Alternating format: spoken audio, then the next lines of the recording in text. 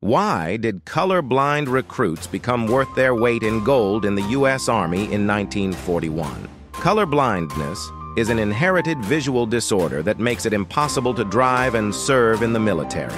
Under the rules of the U.S. draft boards, a colorblind person was considered disabled in the Army. However, after the United States entered World War I, changed dramatically. What happened? The Americans were confronted with the art of Japanese camouflage. It turned out that they could easily spot even the most masterfully camouflaged man. The Japanese learned to camouflage in different types of terrain, and the American military with color blindness instantly revealed them in the truest sense of the word, with the naked eye.